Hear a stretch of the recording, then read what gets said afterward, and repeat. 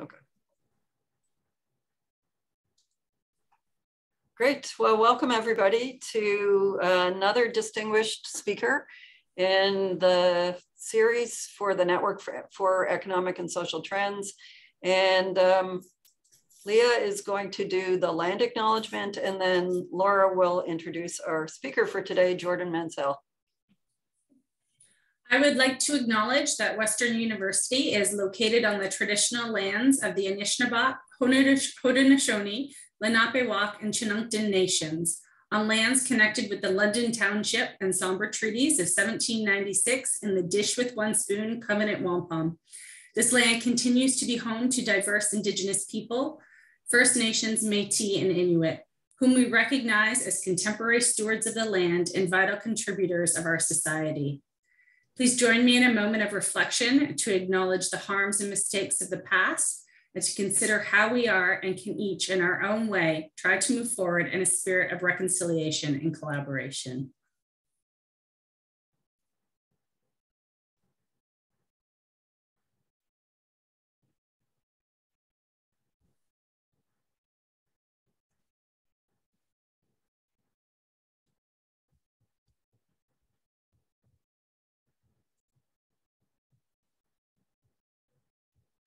Laura, would you like to introduce Jordan, please?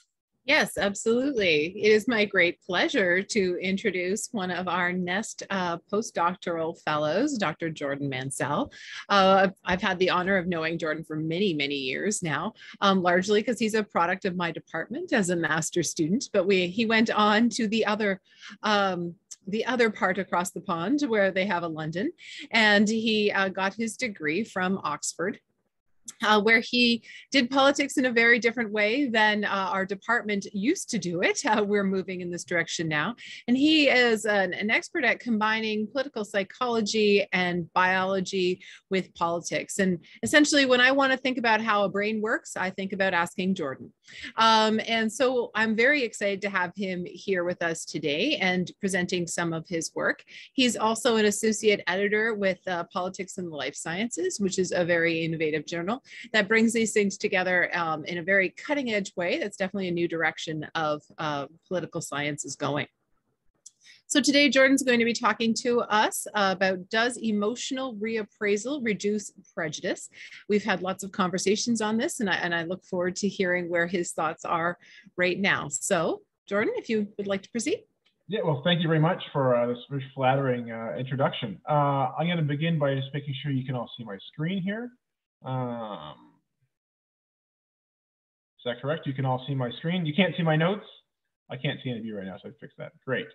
Okay, so the project I'm talking to you about today is called Does Emotional Reappraisal Reduce Prejudice? So I'll begin first by thanking Vicki, thanking Nest, thanking Laura for inviting me to present this project. What I'm going to present today is part of a larger project. It's the pre-data collection research design. We're currently waiting for ethics approval, and we're already planning to make some revisions to the project. So any constructive comments, feedbacks, and suggestions you have for myself and my collaborators are welcome. Just for quickly, in addition to myself, Professor Amanda Friesen in political science here at Western and Professor Matthew Turgon at Western are also collaborators on this project. Let's see if I can just advance my slides here. Great. So really quickly, just an outline of what we're going to talk about. We're going to talk a little bit about the research objectives. We're going to talk a little bit about the theoretical approach, the theoretical model that we're going to use. We're talking about our hypotheses, and then we're going to focus on the experimental intervention we're going to administer as part of the study. And at the end, we'll have opportunities for questions and discussion.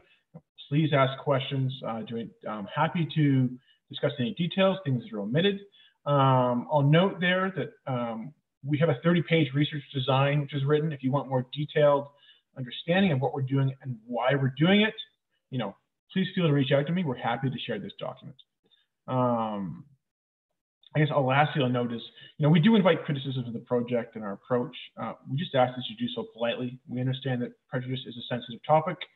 It's personal for a lot of people, but to have an open discussion, I think we also need to be professional about the topic.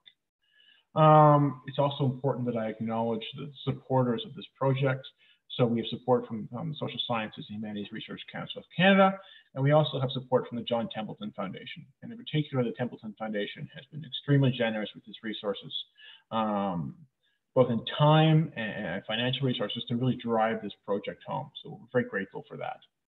I also have to acknowledge we have a very large research board, collaborative board, to help us make informed decisions about why a particular question or method is the best in event context. So I have to acknowledge Alison Harrell, who's at UQAM, Victoria Estes, who's obviously here at Nest, James Gross, who's in the psychophysiology department at Stanford, Robert Hinckley, who's at SUNY Potsdam, Valerie Ann Mayo, who's at the University of Laval, Sukhvinder Obi, who's in the Department of Psychology, Neuroscience, and Behavior at McMaster University.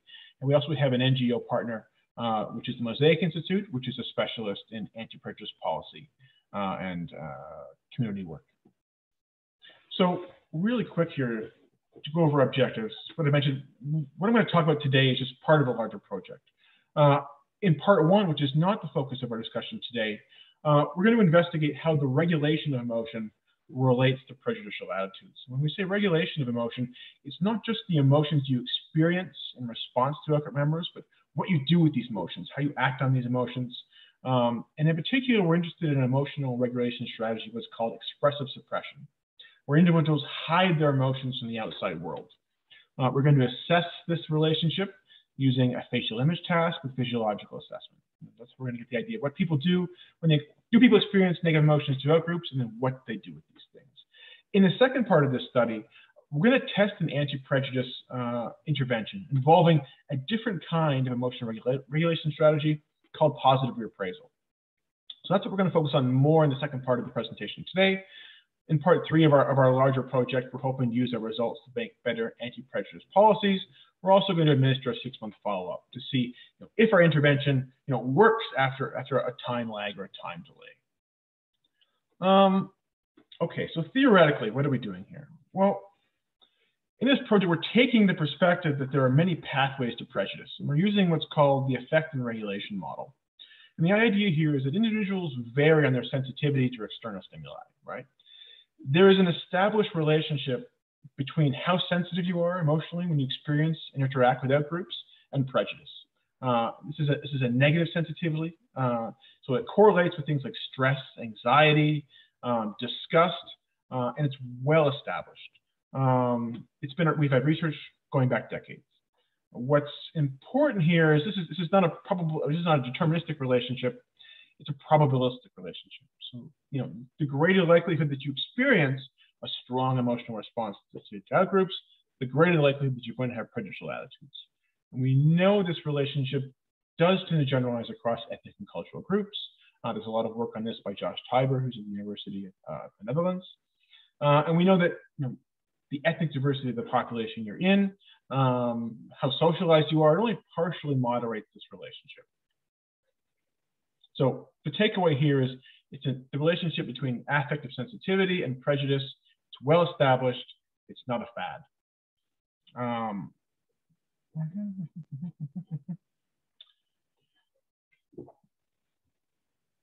I think something else to add here is it really highlights the importance of considering prejudices as an interaction between individual differences in psychology, but also differences in socialization. And the significance here is in terms of causal expression, this matters because it determines how we mediate our actions, what steps we take going forward, the kinds of anti-prejudice programs we design and implement, and obviously then that's going to impact on how successful we are at combating prejudice in society at large. Okay. So why does effect? So why do we care about effect? What's going on here? So given there's the relationship between effect and prejudice, this isn't the end of the story. We have another why question. And the reason is simply is that, well, humans aren't passive emitters of emotions. Humans have the capacity to regulate, update, or change emotions they experience. What's called the appraisal model of emotions. This is an emotional process where you perceive an event. It's a perception phase. There's an evaluation phase to an action. You determine if it's good or bad. And there's an action phase. And during this action phase, we become consciously aware of our emotions. We have the opportunity to initiate different kinds of strategies or processes to interact or change how we feel. If you're a political scientist, you might be familiar with the idea of upregulating and downregulating emotions. This is a bit of an outdated understanding of how emotions work and how they come from, but conceptually, it's relevant to what we're doing. Of course, the implications is there's no deterministic relationship between affective sensitivity and negative emotions and prejudice. There needs to be some kind of intervening process, right? What's interesting here in Canada and many Western societies, we have strong norms and public messaging that prejudice and discrimination are wrong, right? And we have external pressures to people that they should regulate their attitudes and behaviors. So we're at least partially socialized that prejudice and discrimination are not good things. But despite these pressures, there's still a fair amount of prejudice and discrimination going around, even in the context of the Canadian society. So all this together, it suggests that there's some kind of intervening process, right? Something else is going on that we're missing here. So our theory here is that individual differences in the regulation of emotion will explain differences in discriminatory attitudes and threat-sensitive individuals. So individuals who experience strong negative emotions when interacting in outgroups, but who also suppress their emotions, who regulate their emotions in a maladaptive way, will be more likely to have these attitudes, right? So one of the strategies we're most interested in here is something called expressive suppression. Expressive suppression is a general regulatory strategy, and it's generally considered to be maladaptive. It's associated with a host of negative psychological consequences.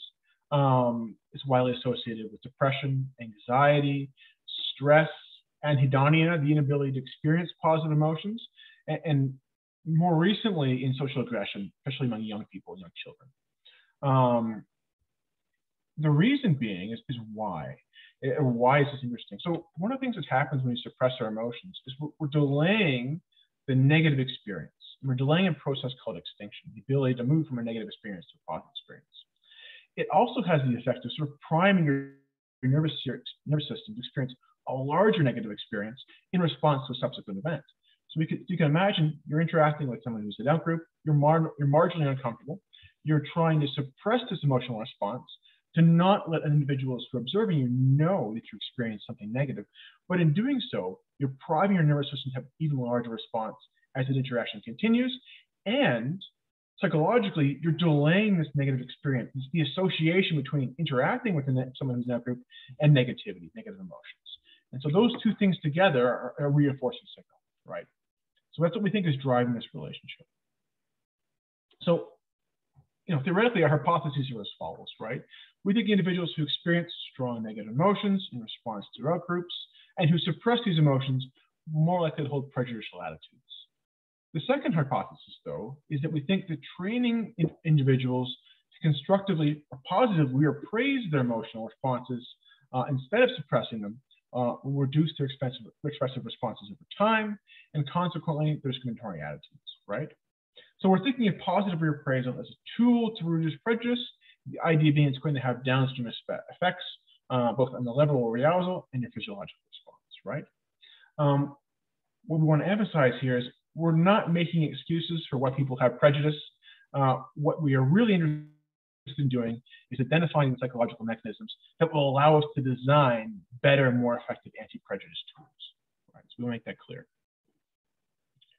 In particular, tools that might be effective at applying broadly to a large number of people across society. Okay, so really quickly, we talked about part one of this study. We're going to do initial assessment. We're recruiting 380 individuals who are non-students. You're going to take part in a full psychophysiological assessment, which looks at how much arousal they experience in response to an outgroup, and then what do they do with that level of arousal, right? Do they suppress that emotional response? And does that relationship between arousal and suppression, does that predict prejudice? That's just part one of the study, right? In part two of the study, we're going to implement intervention. We're going to implement an 8-week program involving weekly emotion regulation exercises, teaching and training in positive reappraisal, right? Quickly, our control will involve memory. There's reasons for that, but we can talk about that later. What's important here is the objective of the intervention. Sorry, pardon me, 1 second.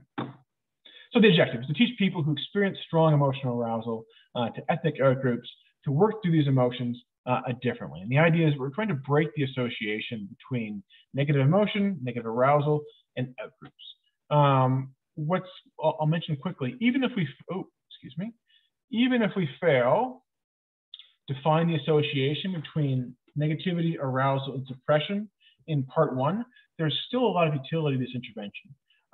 As changing individuals to change their thinking in a given scenario, think more positively about others, think about outgroups, still has the possibility to affect attitudes, even if it's not associated with general arousal. I'll mention that here. But generally, our experimental goal then is obviously to engage in attitudinal change, and ideally to engage in, to adjust physiological responsiveness towards outgroups. Okay, so what is positive reappraisal? What does that mean? So positive appraisal or cognitive reappraisal is a meaning-based cognitive reframing strategy, right? Psychologically, it's most associated as a method to manage stress, and it's used in the treatment of anxiety, depression, anhedonia, those kinds of states.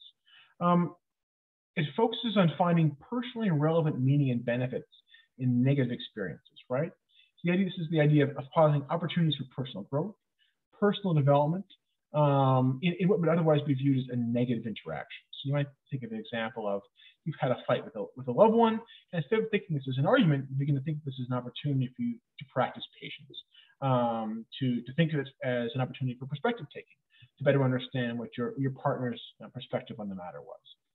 The goal, again, is to break this association, right, between a negative event and an outgroup, and just frame it in terms of an opportunity that's more positive for an individual. Why does this matter? Well, there's a couple reasons why this matters. And the first being is just telling someone that they have this prejudiced mindset and this is bad isn't going to cause them to change their attitudes. If anything, it's more likely to lead to a process called rumination. That is where an individual continues to fixate on this negative relationship and the negative emotions they assign to the outgroup. Similarly, simply telling someone they're bad also has a tendency to reinforce the negative associations, which is more likely to continue the relationship between prejudice and outgroups. And finally, just telling people that outgroups, are good. They might be good, and you shouldn't think of it as negative. But that also doesn't do a whole lot to override the existing association, right? As a treatment, it's almost neutral. It doesn't have an immediate or immediately relevant connection to the individual who has a specific set of attitudes.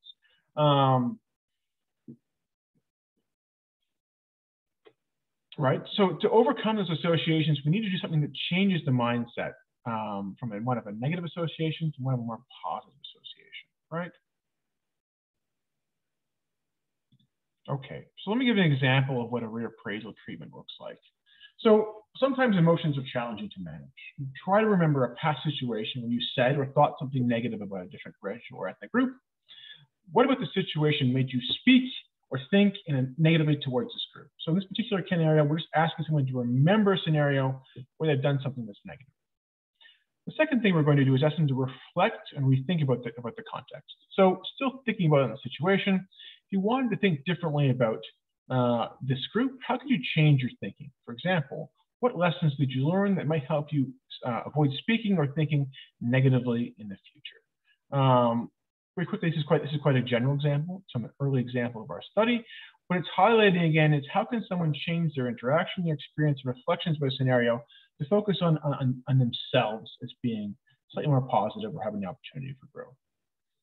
So what are the design considerations here? So there's a couple of design considerations in administering this study that sort of really matter. So an obvious problem with this kind of experiment deals with noncompliance. So to manage noncompliance, in each week, participants, so noncompliance obviously being individuals who are high in prejudice, perhaps don't want to complete the exercise. So to manage noncompliance in each week of the experiment, participants are going to complete 2 exercises. In the first exercise, we'll focus on teaching reappraisal in response to a close familial or friend relationship. And in the second exercise, we'll focus on the interactions within that outgroup. The second thing to take away from this is the focus of the intervention itself. So you can't reappraise a negative emotion or a negative emotion to a positive emotion. You can't make someone think of anger as being happy, right? It's not how emotions work. So the focus of the intervention always has to be on the relationship between the individual and the event itself, on the interaction and the perceptions of the interaction, right?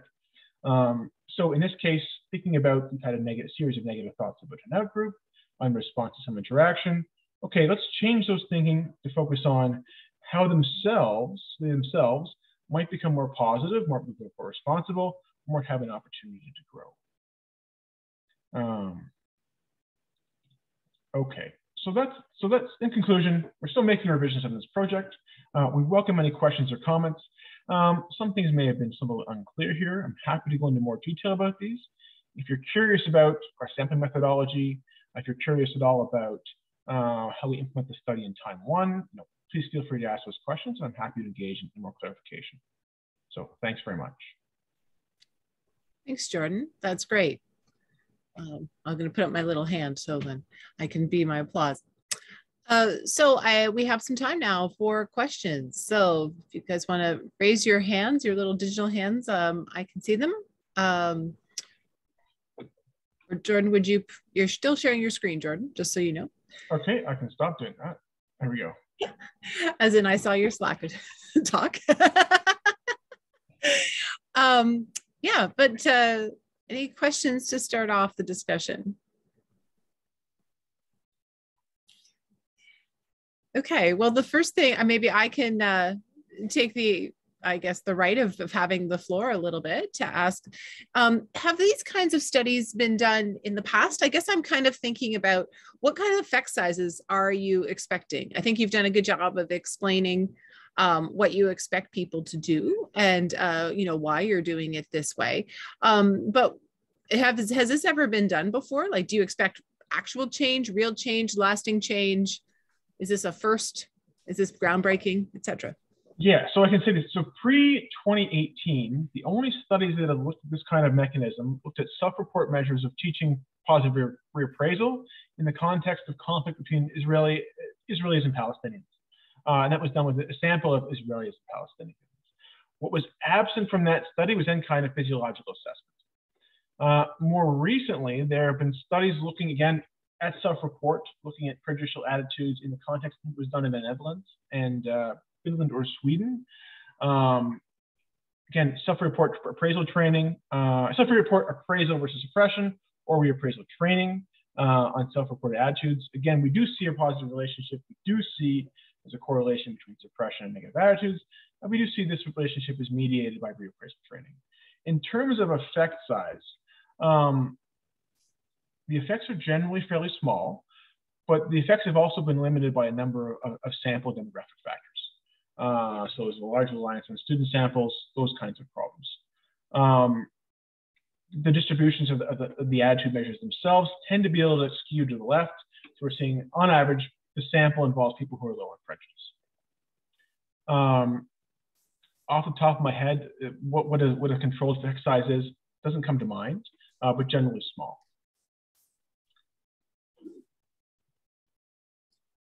Thanks. Vicki? I had a question about reappraisal because you were talking about how people's negative emotions, you can't get them to think of them as positive emotions, right? But often people just feel arousal, right? And they don't know what that arousal is.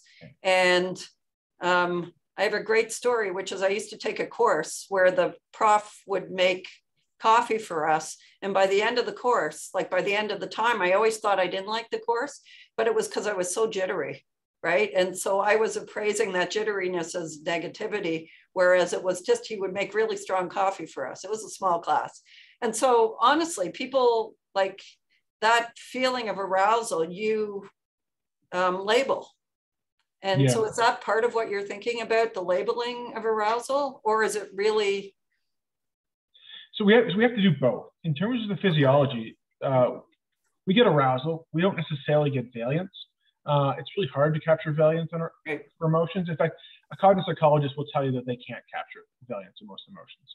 So in the context of the physiological assessment, we're interested in just the arousal, but the interaction effect with the additional measures of physiology, which is your blood pressure and which is change in heartbeat, the standard error of heartbeat. That interaction tends to reliably predict the suppression of emotion. So we can capture, yes, someone's aroused and they're suppressing their response. I can't tell you if they're negatively aroused. I can tell you what their attitudes are towards the individual. But generally speaking, It's less common for people to suppress positive emotions, but in the context, especially of being an out-group, it's unlikely you would have a big positive response and then try and suppress that response. So I'm less concerned about that as a confound. I can say, well, one of the things we will do during the assessment, we will ask for self-report, positive emotion and negative emotion. It'll be 2 items, separate scales, because obviously you can experience both at the same time. But it's not something we're focusing on explicitly, if it's as a confound, or experimental confound. Yeah, I wasn't thinking of it as a confound, but just your manipulation, making people reappraise whatever they're feeling as more positive. As more positive. Can you elaborate? Are you suggesting we should put more emphasis on them thinking more positively? I think you should be focusing on how they appraise their arousal, whatever that arousal is. How the arousal is. It's something to think about anyway. Yeah, I was gonna say, one of the challenges I found in, like digging into the appraisal literature is, other than Halperin's, series of a lot of studies on Israeli-Palestinian interactions, a lot of the reappraisal literature is about self, like you experiencing discrimination or you experiencing sexism or you experiencing, and less about others facing. And so that's one of the kind of questions we've grappled with. We think it's a contribution we're making, asking people to assess sort of their emotions in thinking about other people, so thinking about being a perpetrator rather than a victim kind of thing. And I think because there's sort of a uniqueness to that, there is a difficulty. We don't have a lot to go on in whether there's going to be success in having people do, and the various appraisal methods of, I'm forgetting the terms. I know, Vicki, you know these, like of perspective taking versus right. Yeah, go ahead, Jordan. Yeah. So I can give a bit of answer now. So one of the things we do during the administration is we ask individuals to state briefly in open response, generally what they're thinking about, and then generally how they're thinking about it as they're reappraising, to try and get an idea of what they're thinking about. Are they doing the exercise properly? And then what the potential invariance might be. So we're trying to record some of that information. We do this for every exercise. We also record in each subsequent week, we've asked them, how often do they do the exercises? We've been very mindful of report bias. We have some steps in place to avoid that, but we are mindful of the fact that if someone's saying, reappraising the event by saying, well, this person is completely wrong, I've done nothing incorrectly, that would be a problem for the exercise. So we have to control for those kinds of effects. Yeah, thank you.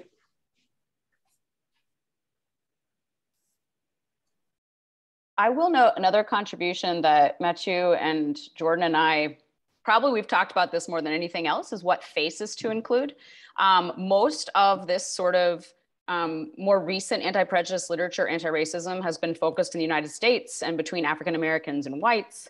And so whether it's IATs or AMPs or different ways of assessing, I guess, like prejudice and so on, there's less information. And a lot of it has to do with what we have in all of our samples, right? We have underrepresentation of lots and lots of groups. And so we can never draw any conclusions because it's underpowered, et cetera, et cetera. And this is a problem in the facial databases, right? So Canada, one of the larger non-white ethnic groups would be, indigenous folks. And there isn't, whereas in the United States, that wouldn't even be a consideration. So they're never in any of the databases. So what we're doing, and Jordan can speak more to the specifics, but we're choosing, rather than, our population is Middlesex County. That does not have a large Black Canadian population. The people here who don't, who wouldn't identify as white, come from a lot of different ethnic groups. So we want to try to represent the kinds of people that folks in Middlesex County would encounter. And so we have four or five different groups of folks, and Jordan will give the specifics on those, to sort of, again, make another contribution of how people think about outgroups that they actually encounter versus maybe outgroups they never really see in their everyday life. Yeah, so it'll be 4 or 5. The only reason we haven't finalized it as 5 is we have to rely on a second facial database. There are some minor differences in how those faces appear, and we we have to get their data before we can be sure these things are comparable. When you look at the images quickly, they're on different backgrounds, and it seems quite stark. But if you can change the background, it shouldn't be such an issue.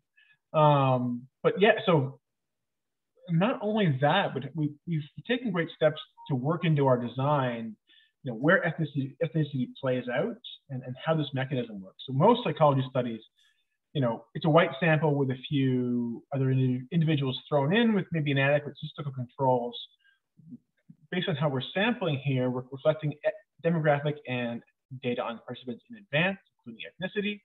We're then able to control in the experimental design. So if you're declaring that you're someone who's South Asian or Asian, you're going to view a treatment in which you're viewing only outgroup faces. Same conditions apply if you're someone who's white, only outgroup faces. So we don't have to control these things after the fact. It's built into the design, which is an important step and something that's perhaps been missed in past psychological studies. We also have the opportunity then to look at different racial interactions. We're trying to be really careful about interactions by gender, face of the images, face of respondent. So we have the opportunity to disentangle those things. And it's worth pointing out, we're hoping to do this study with 400 participants. This is 3 times the sample size of most psychological studies looking at this data. So we think that's important. These measures can be very noisy. They are subject to different kinds of experimental effects, site location effects, personality effect of the researchers. They walk into the lab. Obviously, we try to control these things, but they do matter. So we're really hoping we're going to have enough robustness to deal with these issues in the design. Yeah. Other questions, comments, cries of anguish? Anything that was perhaps unclear?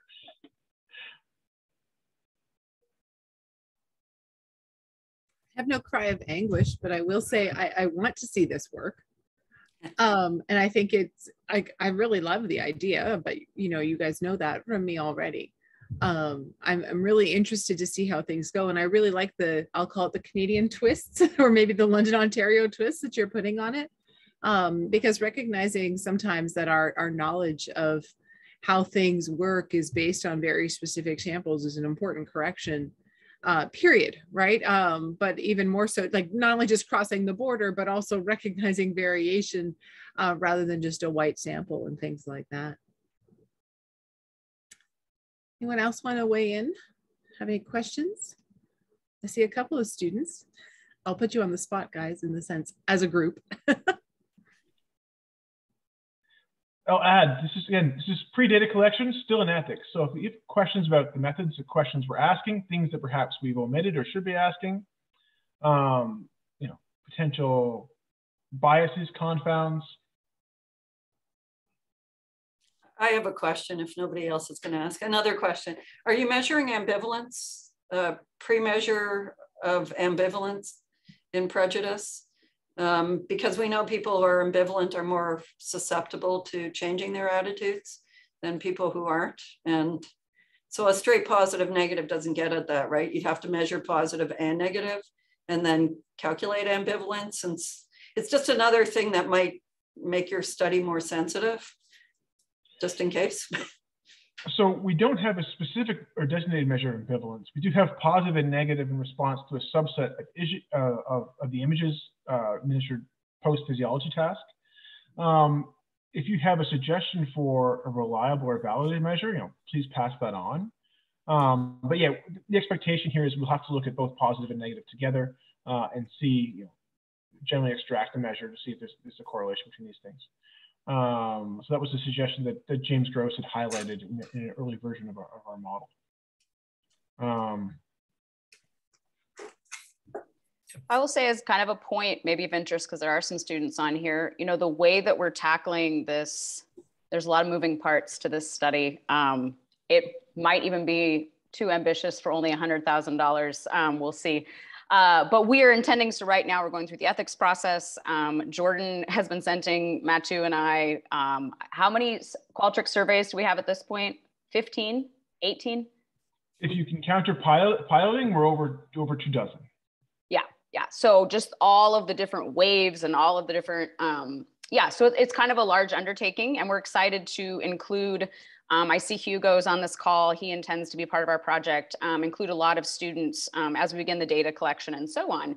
But we're also in the process of, we want our first paper, or we're trying to make our first paper a registered report. So we're going to submit a registered report, pre-analysis plan that goes to publication and accepted before data collection at Nature Human Behavior. So we're in the process of writing that right now. That's kind of the idea for this first physiology piece. And then, from there, it's been a fascinating process to sort of scaffold out how you do a project like this with the number of people involved and so on. So hopefully there'll be lots of good learning opportunities for us too. So I'll quickly thank Matt for passing on this measure of ambivalence here.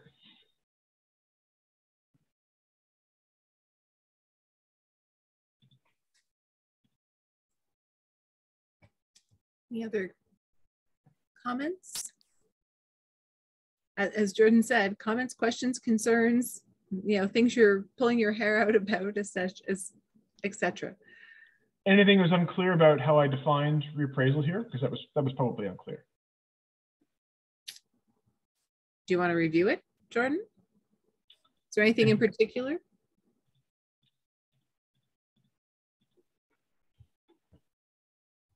If it's not unclear to you, I don't know what needs to be reviewed. Here's a question, Jordan. Yeah. So one thing that we kind of went back and forth with is the prime of asking people to reappraise a situation where they responded to a member of an out group that maybe wasn't the best response. And we kind of went back and forth. Do we want to ask them in the last month, in the last year, their lifetime? I think each of us can probably remember a time where we said or did something that to this day we regret. Even if it was in middle school or something like this, right? And so this sort of timing around what we want them to reappraise, is it valuable for them to reappraise something they said in 7th grade? Or do we want it to be more recent? And so if anyone has any sort of comments about how to give people a timing frame in the prompt, that's something I'm interested in. We assumed that the most salient thing would come to mind in regard independent of time frame, but that may not be the best way to go about doing it. Laura, you. Yeah, no, I was thinking along those lines. I was speaking to my class this week about political scandals, and we were talking about Trudeau's blackface scandal. And in particular, actually, Noah was in that class, right? And as we were talking about it, one thing that came to mind is the degree to which you could say, oh, he's grown up, or oh, he's changed, or it's different. And so when you're saying something about middle school, Amanda, right, we were thinking back, well, you're not the same person you were in middle school. And it's really hard to chastise your younger self for something that maybe you didn't know better, you did. But the behaviors of your current age category, whatever that might be, it might be more relevant. So I don't have a perfect solution here because I'm not positive the age ranges of the individuals you'll be dealing with. But to think within a time period of 1 to 2 years where they're unlikely to discount the previous event due to youth or whatever may be useful. Noah, did you want to weigh in? I had a question, I guess kind of differently related, not necessarily related to that specific point. I was just wondering if there was anything about perhaps misidentification, people who, because there can be cases where people might act racistly towards people, but there could also be kind of conflicting identifications and why they're doing that. And I just wondered if there was anything about are they identifying people as the correct kind of group, or are they is that kind of controlled for as well? Yeah, so that's an interesting question. I would say it's not necessarily something we've thought about directly in the design, but it ends up being controlled for. That's a weird way to say it. So again, we're going to assign people to treatment based on their self-reported identity. We're being careful about individuals who do have multiple identities and assigning them to conditions where they're not going to view necessarily confounding identities as much as possible. What matters most for us is not necessarily if they've categorized correctly or incorrectly.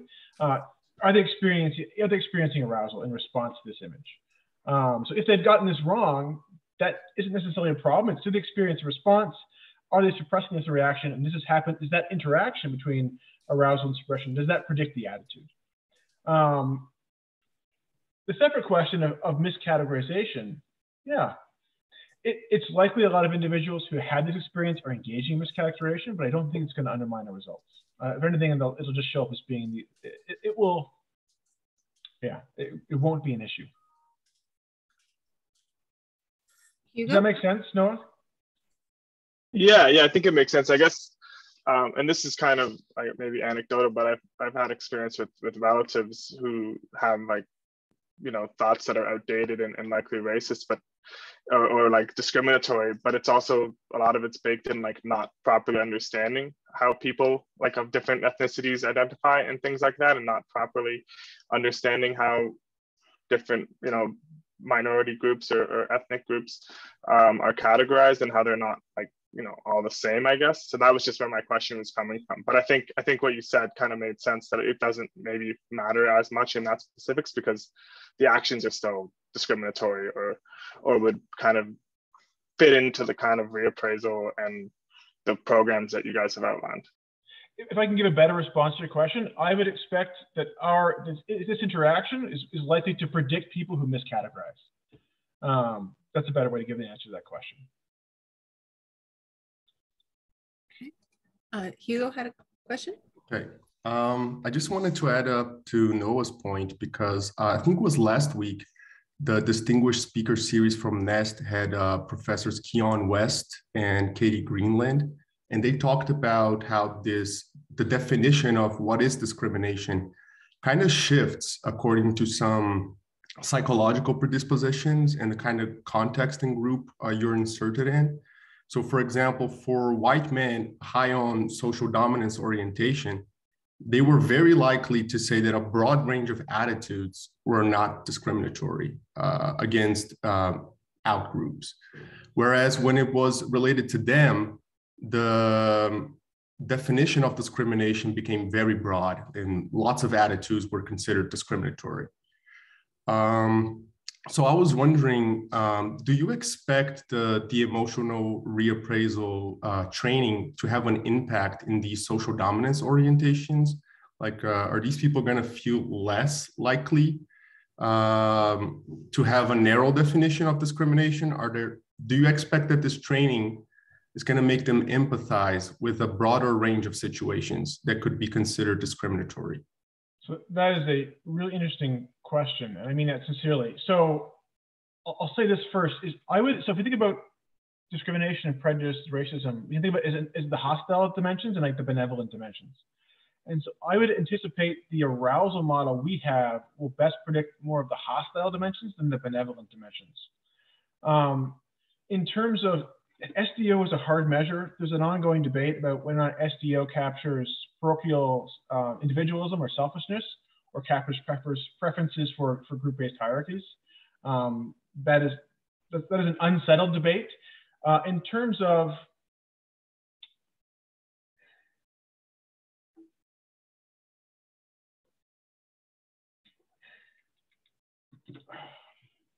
I'm trying to think of how I want to answer your question here. So I understand it's kind of rough. Yeah, so it's how is this measure going to rate to selfishness? And the expectation here is that individuals who are high in this arousal, it should be significant even after you control for selfish behavior. I'll put it that way. We expect this measure is doing something differently than selfishness. We would expect it to be doing something differently as well than just a preference for a group-based hierarchy. There's an effective dimension going on here that's independent of just sort of a zero-sum competition. So we're really drawing more heavily on the literature from cognitive psychology, which deals with how do you respond to threats in your environment, whatever those threats might be. It could be disgust, it could be stress, it could be anxiety with anxiety. Those kinds of measures. One of the things we try to look at and control for here our control is for how do you deal with stress and control stress in your daily life. How do you deal with anxiety? Are you someone who's prone to these conditions? Do you employ ineffective or maladaptive strategies to regulate stress, anxiety, threat in general? So those kinds of measures. So I don't think we have a measure of selfish behavior in the study. I don't know if we're going to include one, but they should be independent of one another. Well, I think it's actually a really interesting question. Like my mind is just spinning, thinking about you know, sort of the order of, you know, do people with social dominance orientations develop prejudice, or do people with prejudice develop social dominance orientations, right? And I would suspect, like most things, it is reinforcing, right? And thinking about, so one of the other interesting parts of social dominance orientation is people can have these ideas even if they have zero experiences in their everyday lives. And so like when we're asking people, think of a time when, so if they have a prejudice toward an outgroup that they've never met, they're not really going to be thinking about that time unless, I don't know, I'll be curious what we find. Maybe some people will say, I was in a public place watching a television and someone came on from this group and I yelled something. I don't know, maybe we'll get some things like that. But I'm sort of curious about, yeah, I think, you know, and this gets into like how contact theory does or doesn't affect these things too, right? So whether prejudice persists when people have, you know, more people in their everyday lives that they can have prejudice against, or people they've never even met, right? So the specter of anti-Semitism that exists in a lot of, like, I think about the anti-Semitism that's happening in Nebraska where I grew up, and there's like 4 synagogues, maybe 2, in all of Nebraska, right? But there's these people who are painting swastikas and doing all this stuff where they probably have never met a Jewish person. And so, yeah, I think these are all really open questions. And Hugo, as a graduate student who's working on our project, might be interesting if you wanted to, we could be talked into adding some of these measures if you wanted to explore sort of how SDO interacts with some of these other things. Thank you. That's very interesting.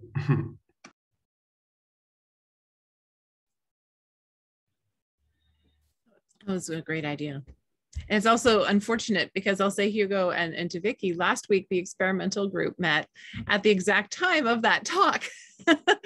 And so the overlap was unfortunate because I think that's a really excellent avenue to think about. Any other questions from any of you in the audience?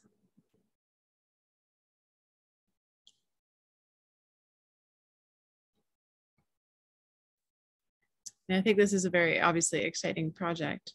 So we're waiting on ethics, and then you're going to revise ethics, which means you'll be waiting on ethics again. Do you have a timeline other than that, end of summer, fall?